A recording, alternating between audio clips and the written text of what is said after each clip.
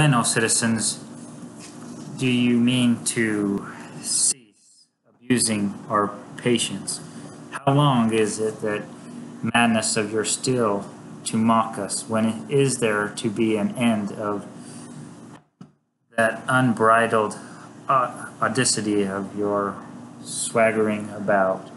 As it does now, do not the mighty guards placed on the Capitol Hill, do not the watch posts throughout the city, does not the alarm of the people and the union of all good men, does not the precaution taken of assembling the Senate in the most defensible place, do not the looks and the commencement of this vulnerable body here present have any effect upon you?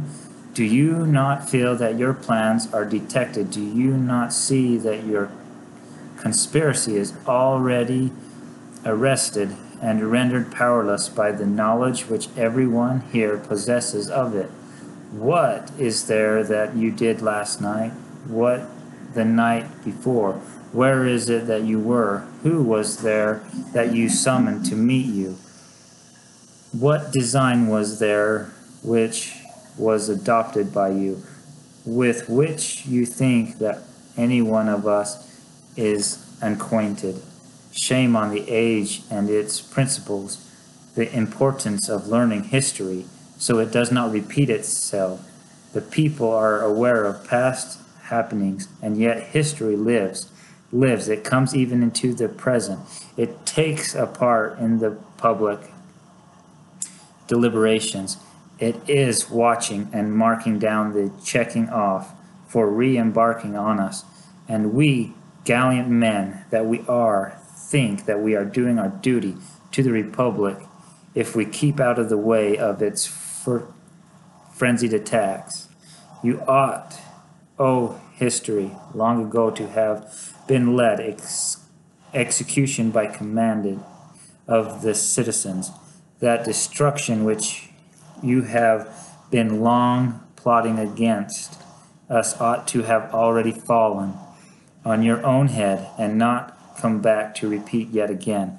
What did not the most illustrious forefathers, in their capacity of the private citizen, put to death the mistakes written in history, though but slightly undermining the continuous Constitution?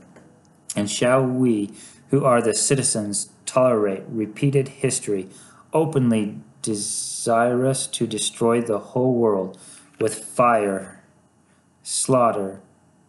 For I pass over older instances, such as how the wars of the world, with their own hands, slew many people of the world. When plotting a revolution in the state, there was once such virtue in the Republic, that brave men would repress mischievous citizens with several chastisement than the most bitter enemy. For we have a resolution of Senate, a formidable and authoritative decree against you. O history, the wisdom of the Republic is not at fault, nor the dignity of this central body. We alone, I say it openly, we the citizens are waiting on our duty. The Senate once passed a decree that history would be taught in schools. The teacher should take care that the history be taught daily.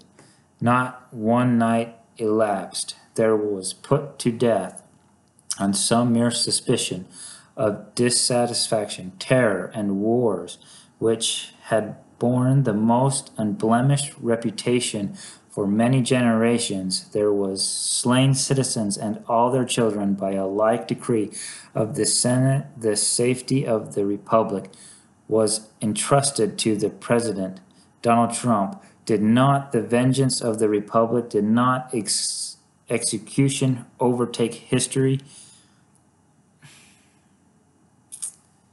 A tribune of the citizen without the delay of one single day, but we, for these many centuries, have been allowing the edge of the history's wrath to grow blunt, as it were, for we are in possession of the similar decrees of the history, but we keep locked up in the parchment, buried, I may say, in the sheath.